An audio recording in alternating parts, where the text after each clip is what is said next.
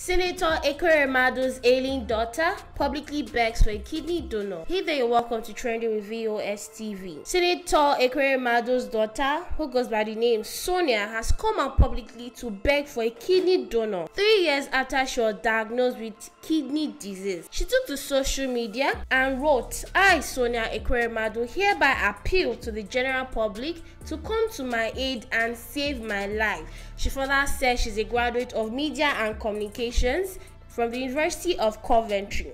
She then said that she dropped out of postgraduate studies at the University of Newcastle in 2019, where she was diagnosed with a rare kidney disease, FSGS nephrotic syndrome. She said her family has done everything in their power to save her life by taking her to various hospitals, but the illness kept persisting and kept degenerating. She said that she's alive today by the special grace of God, and currently she's in London, where she's receiving 5 hours of dialysis 3 to 4 times a week, and this is at the expense of her family. She then said that the last 3 years has been really challenging. Then she took us to the charges being faced by her parents in London presently. Let us recall that the 60-year-old senator and his wife Beatrice were arrested by the British police on the 23rd of June 2022 on allegations of human trafficking and organ harvesting. She further said that she does not want to delve into details of this unfortunate development as the matter is still in court, and she's optimistic that the truth will prevail in the end.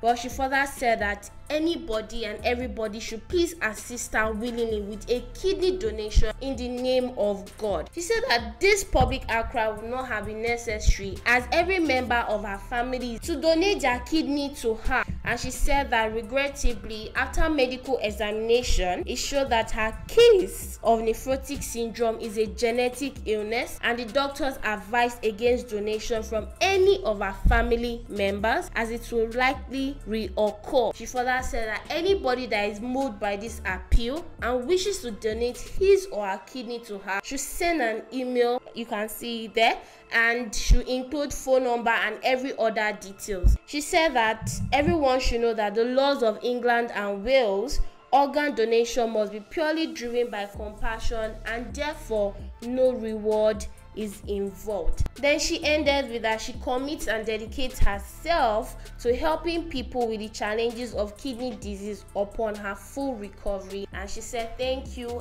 and God bless. Well, more reports will follow concerning this Ekweremadu's case with the British authorities. Do make sure you subscribe. Thanks for watching.